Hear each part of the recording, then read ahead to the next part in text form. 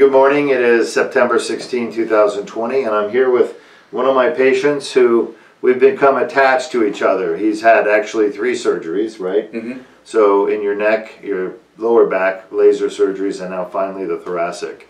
And this gentleman had an injury to his thoracic spine. We were hoping that it didn't require surgery at first, and we always try to treat spine injuries that are not like life or nerve threatening or spinal cord threatening. Basically, we try to treat them conservatively with some shots and therapy and time to get things to like kind of heal, to give the body a chance to heal. The human body can heal amazingly well. However, in some situations it can't, and that's why it needs doctors to help out. So in his case, he had a thoracic disc herniation at T7-8, which we saw on the MRI. He would complain about pain right there, localized in his back, right to T7-8. And I knew there was a herniation there, but I was hoping it would kind of get better if we just did some shots and gave it some time, maybe did some therapy. But they didn't work, no. And you continue to have a stabbing pain, a sharp stabbing pain with activities. You want to tell us a little bit about that pain? Even the physical therapy, as light as it was to start out, it was just made it worse. It went from a small blade to a large blade sticking me, feeling. Yeah, and with disc injuries that are causing pain, like spinal disc herniations, whether they're in the neck, the lower back, or the thoracic, one of the hallmark complaints of patients is that therapy makes the pain worse. It doesn't make it better. And it makes sense because therapy really works on reconditioning muscles and getting muscle pain better, and also helping what are called diarthrodial joints, which is your typical joints in your spine and your body where you have cartilage surfaces. But the disc is not a diarthrodial joint. It's a very special kind of joint. It's only one of a kind. And so, yeah, it's not surprising that therapy made the pain worse. So you tried the conservative treatment, didn't work. He asked me about laser surgery for his thoracic disc herniation. This was, what, a year ago? For the thoracic was 2.5 years ago. 2.5 years ago, and I told him I don't do laser surgery on thoracic disc. I never had done one. I thought it was very risky, which it is, and it still is. But we did it because in two years he couldn't get any relief. And basically he said, once you start doing it, count me in, right? Mm-hmm. That was it, basically. And so we did. I did my first patient about, what, 8 months ago or so. I don't know the exact time, but we've done 5 patients with thoracic disc herniations. He's number 6. That makes him very special. The thoracic disc herniations are really hard to get to.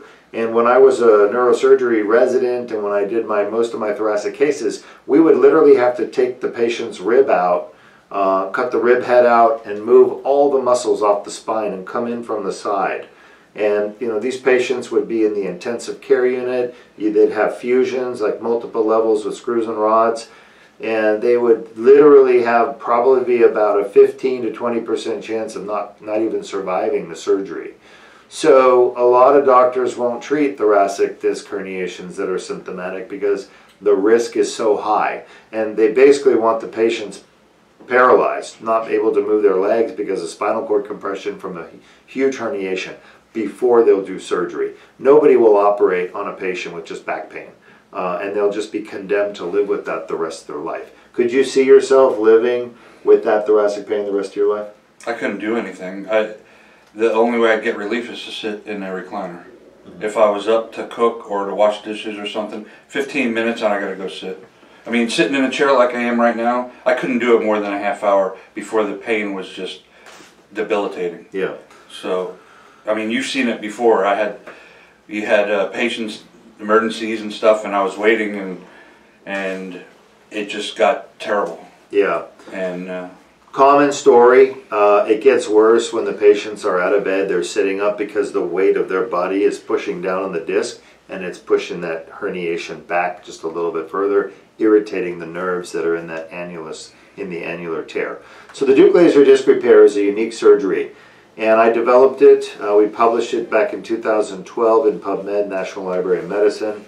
And basically the heart of the surgery is very unique. It's never been done before in the world.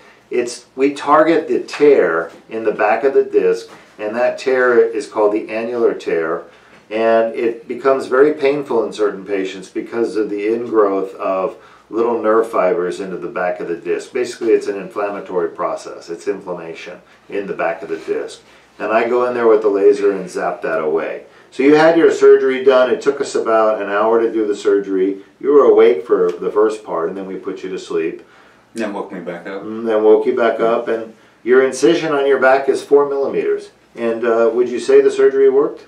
Yes, 100%. That pain's gone. Pain's gone. Yeah. No pain. Yeah, we gave him a muscle pain right now, which is tender because I cut him and I stuck the tube down in there. For those of you who watched the surgery, but his pain is gone and it won't come back as long as he, you know, doesn't have another traumatic injury to the disc. He lets it heal. It takes a year to fully heal the disc because it's such an avascular structure. It doesn't get much blood supply. You need blood supply for things to heal. The more blood supply you get, the faster a tissue heals. So unfortunately, the disc gets very little blood supply. It heals very slowly, but it will heal. And as long as you don't lift anything heavy or, you know, get into another accident where you're traumatizing the disc, it should heal perfect, and there won't be any more pain. Anything else you want to say to the audience before we wrap this up? If you have pain, this is a place to come. They can fix it. Thank you. All right. We'll get out of here and go enjoy life. Thank you. All right.